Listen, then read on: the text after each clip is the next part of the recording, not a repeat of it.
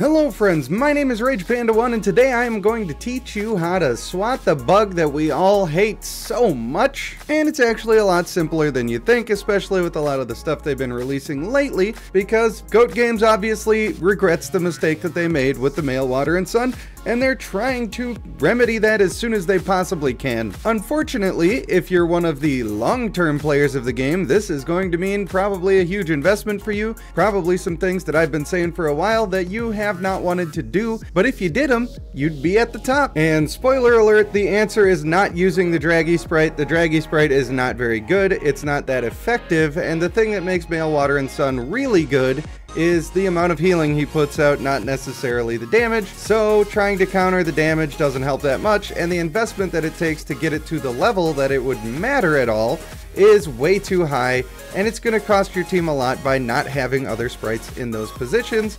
Of course, Bulko is still good. Bulko's good against anybody. He's not specifically good against Mail, Water, and Sun any more than he is anybody else.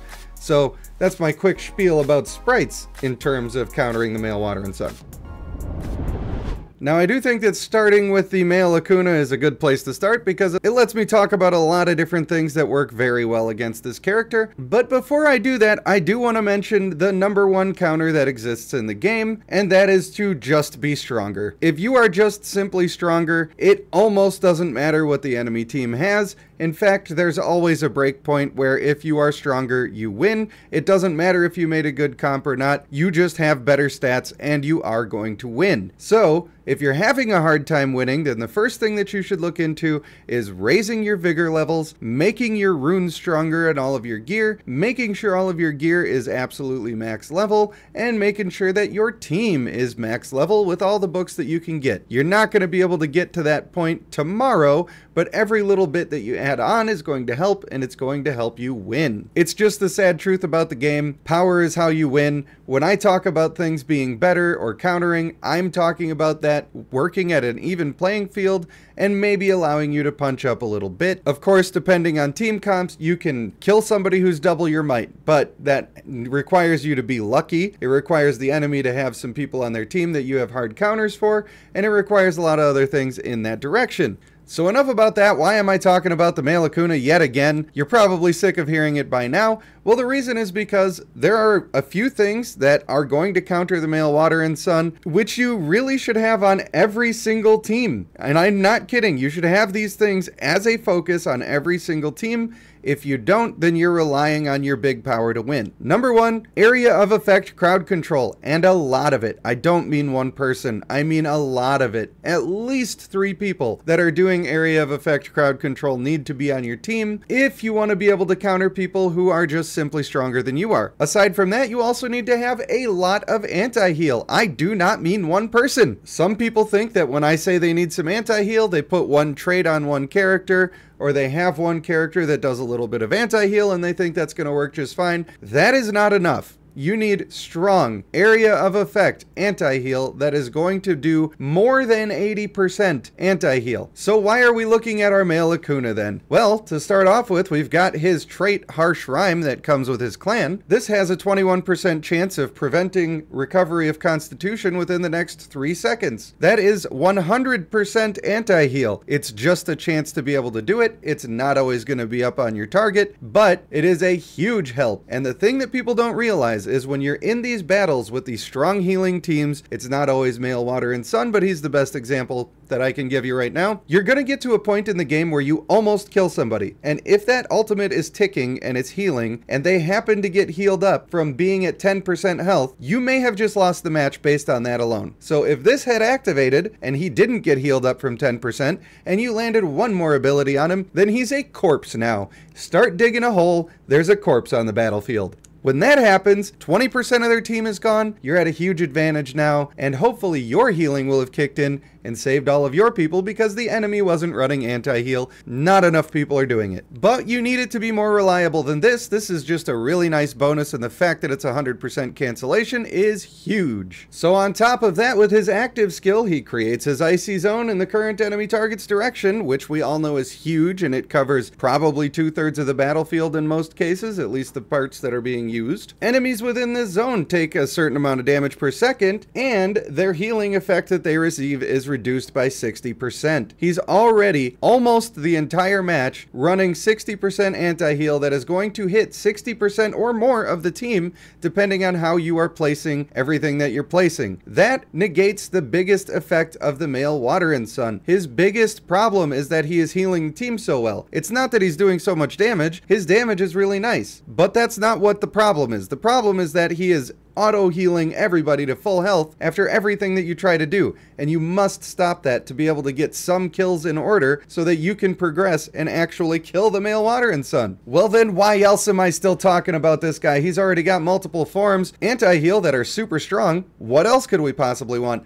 Oh, that's right, huge AoE crowd control. Why do I keep saying AoE crowd control when I'm talking about trying to counter one person? The reason is because the male Water and Sun is not one person. He is his entire team. His entire team is going to be casting abilities throughout the battle. Those are going to be powering up his energy. A lot of people think that if you just use energy reduction, then you're going to be doing just fine and you won't have to worry about it, and that is a losing battle. That is like eating whatever you want to eat, 40,000 calories a day, and just assuming that you're going to walk it off. You are not going to walk it off. You cannot out energy drain this person who is an entire team giving him energy. You can't do it. It might help at crucial moments. It might be nice if it's on a character that you like to use. It is not the way that you attempt to counter this character. It doesn't hurt, but it is not the main goal. So the reason we want AoE crowd control is so that we can stop the rest of his team and the male Water and Sun himself from giving the male Water and Sun energy. On top of that, we need to crowd control this man so that he stops ulting. If he doesn't stop ulting, then he gets an extra 2-second stun on everybody who takes enough procs. So even if all you do is stun him out of doing it just in time to save your own team from being stunned, then you have countered him very effectively. If you have nothing on your team or very little things on your team that are running that crowd control,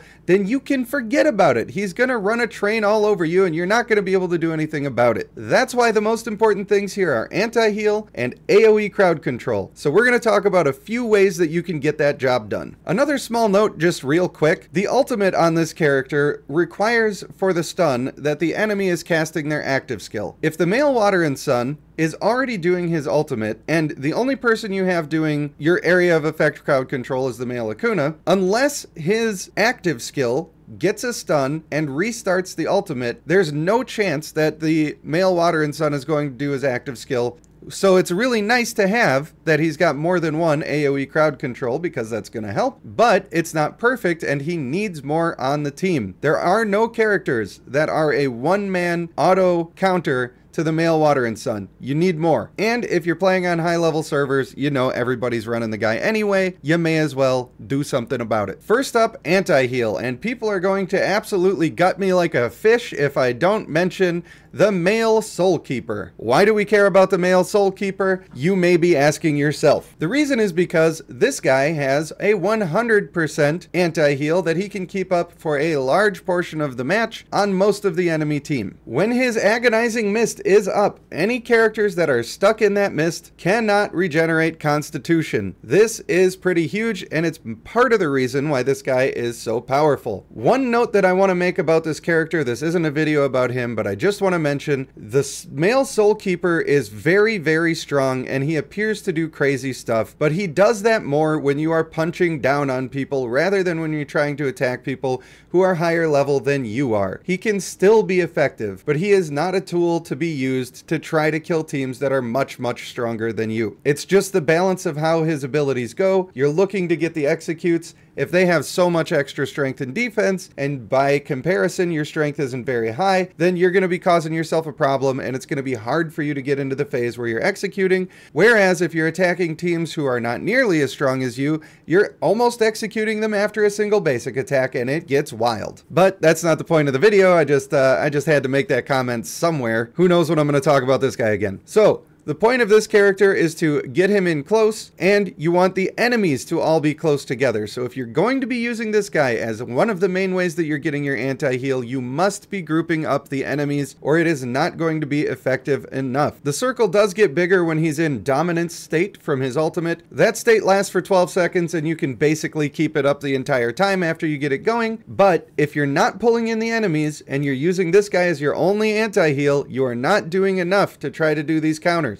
All that being said, I know it sounds like I'm talking bad about the guy. He's a very strong character. He is good to have on a team, and he is very good for this purpose. I would be completely remiss if I did not also mention my female Bjorn Krieger. You know how I love her so much. Cold Snap is another great way of putting anti-heal across the entire battlefield, especially if you're using both of the bears. They're taking almost all of the damage, and everybody is putting anti-heal on themselves. That's very strong and very good, and if you're not using Bjorn Kriegers, I would almost consider putting Cold Snap on a character that is standing in the front line, especially if you have your other team traits already taken care of. I think that's going to be a great thing to do. Another thing I've noticed, people are seeing their frontliners and just putting one defensive trait. They're not putting energetic and honorable. You don't want to do that. If your character's job is to take the damage for the team, you want energetic and honorable. It's very important.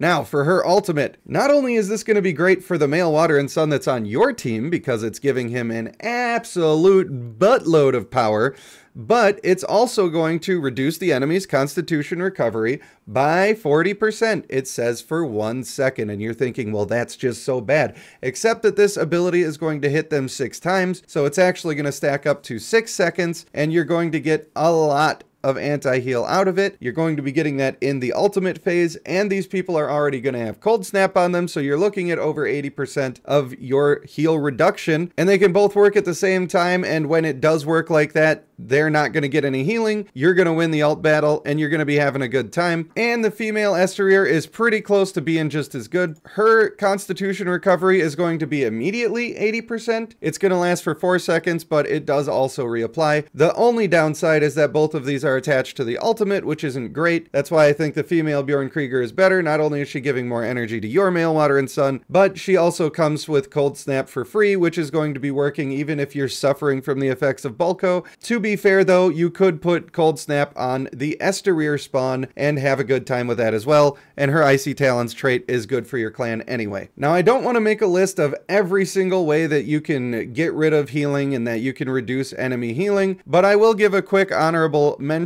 to Obliteration, which is the clan trait for the Warbringers. It's not as good as Cold Snap. It's not something that I want to put on my damage dealers so that I can spread anti-heal around. But if I had no other way to do it and all of my slots were full and I'm already 120 vigor deep on my level 700 champions and none of them came with anti-heal for free and I just need somewhere to put it, then you better believe that I would be getting that on my team no matter what it cost me, because you need anti-heal to win right now. And if you are running a team without any healing, whether you're using male Water and Sun or not, then you are basically planning to lose. It's not a good strategy. You really need to have healing on every single team that you're running. It's super important. I know that some people think that the exception is to just do the big burst meta, and the next thing we're about to talk about is exactly why that's not going to work, and that's different ways that we can get our area of effect crowd control. Because when we're doing area of effect crowd control, all of your buffs that you're trying to stack to do your big damage are not going to line up properly. You're going to have a bad time with it. Some people are going to miss out on the buffs. Some people are going to miss their big moves during the buffs. It's just not going to work out that great. It's better to win the battle of attrition, and since we're planning to beat our male Water and Sun and buff our male Water and Sun and use some of the best characters in the game, we're going to be having a really good time against those people who are doing the one-trick pony big burst meta. I've already mentioned the male Akuna, and I think that he's probably the best version of AoE CC. It's particularly for trying to counter the male Water and Sun. He just cannot be beat, in my opinion. You've got the clan trait, you've got the abilities that are doing anti-heal, and you've got 2 abilities that are AoE crowd control. You can't go wrong. He's also doing healing for your own team. Insane. Did I mention that he does crazy damage? I don't know if I mentioned that. It's kind of important. For crowd control, our male Bjorn Krieger is huge for this, particularly in trying to counter the male Water and Sun.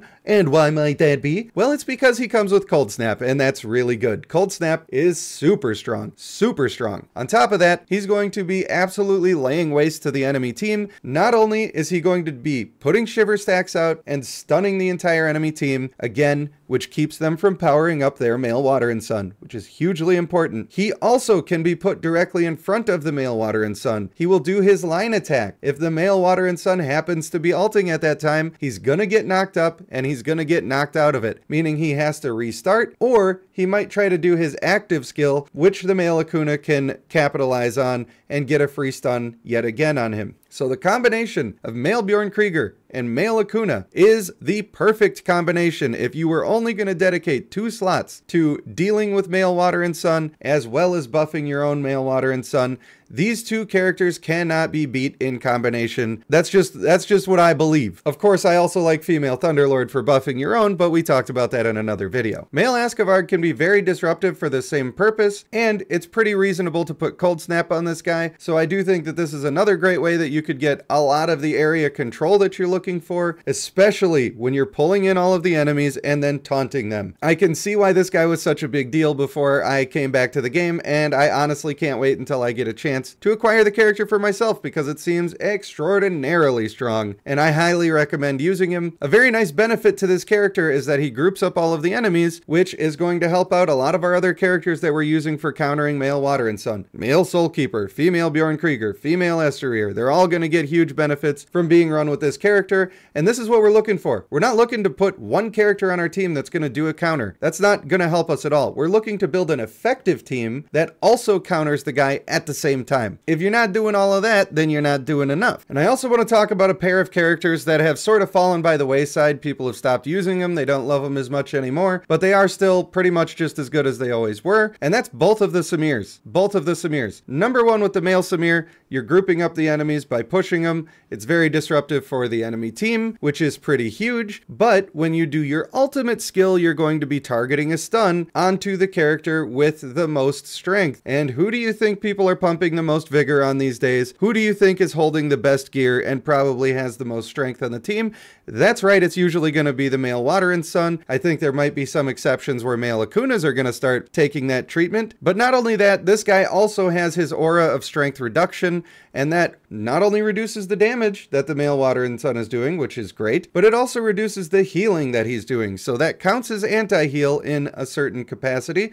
And he could also afford to have Cold Snap on him if he really needed to. So you could get everything done that you need to get done with this character, and he would be great for your team as well as countering. You just have to keep in mind this guy still needs support just like always, but we are running a lot of healers these days, so it's not that hard to come by. Now, I don't think that the female Samir is the ultimate best character in the game. She kind of never was. Still, for this purpose, she's incredibly good. Her active skill can be sort of disruptive. She gives herself a nice way to survive when she gets to that dangerous ult phase, and more importantly, she keeps people from doing their ultimate. Like I said before, if we're just trying to cancel energy, we're not going to be able to stop the male Water and Sun from doing his ultimate. It's never going to be enough. That's not the way to counter the guy, but if we can stop him from doing his ultimate whatever way we possibly can, that gives us windows to do the damage that we need to the team and get some kills so that we have the advantage and we can secure the win. This is one of the surprising characters that you're probably not normally looking at, and I don't expect top players to go and build this character and put a bunch of vigor on her. But if you're in a server where you're just getting into fighting the male Water and Sun and you happen to have this banner around, maybe you've got this character at 10 stars already, they're worth putting on your team for helping you do that. And I also want to talk about some of the characters that I see used all the time that people are pairing with. One thing that I want you to remember when you're looking at high level accounts, people are always showing me Kitty's teams, and you know, I think that Kitty's very good at the game. I think that she understands what she's doing and what the game entails and requires. But when you're looking at her teams, you also need to remember how very expensive it is to make a new character all the way at max level, especially if you need more than one for multiple teams, and especially when you need to consider that you have to have high vigor.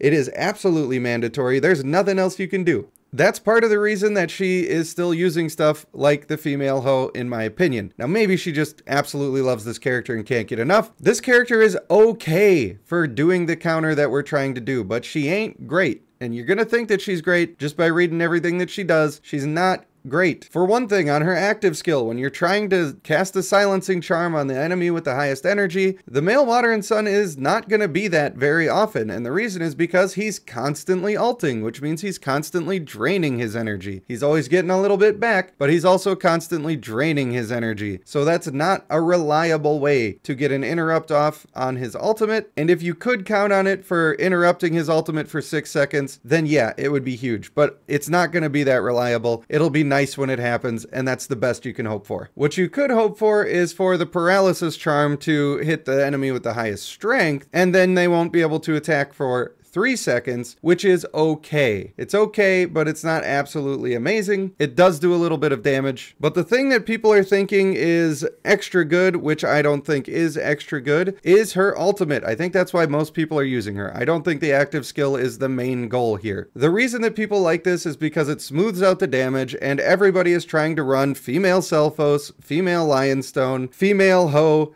and then one burst damage guy and hope for the best. Personally, I find those teams extraordinarily easy to beat. I don't find them to be challenging at all. But also, when you're getting consistent damage coming in for an extended period of time, we're not talking about mitigating burst damage here. We're talking about mitigating an ultimate that never stops. When I play my character, my male and Water and Sun, when he starts ulting, he does not stop ulting. For the entire match, he never stops unless he gets CC'd, which not enough people are running, so I've been having a pretty good time. This ultimate is not going to help with that if a person is playing the game correctly. If they're not supporting their male Water and Sun, then good job, you might be able to get something out of it. This character is not meant to counter male Water and Sun, in my opinion. It's meant to counter the other teams that are running female Lionstone, female Selphos, and doing big burst damage, and then you try to catch the window and mitigate that and heal through it. It's okay for that, but if you're building the type of team that I'm talking about, you don't need that. You're going to CC the people anyway, the buffs aren't going to line up, it's not going to matter. So having this character on the team isn't helping you,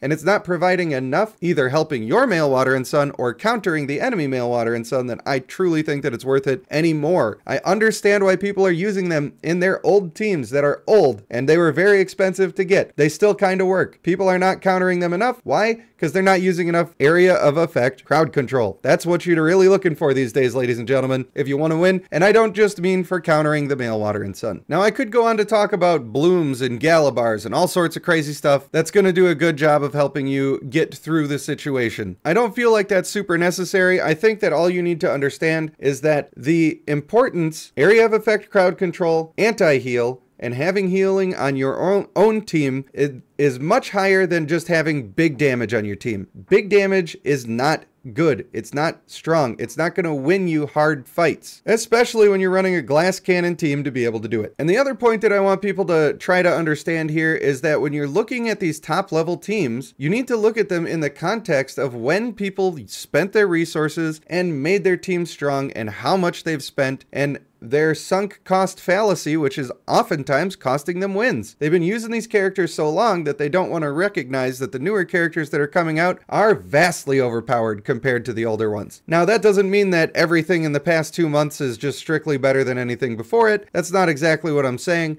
although it is sort of true to some degree, especially with Bjorn Kriegers and Akunas.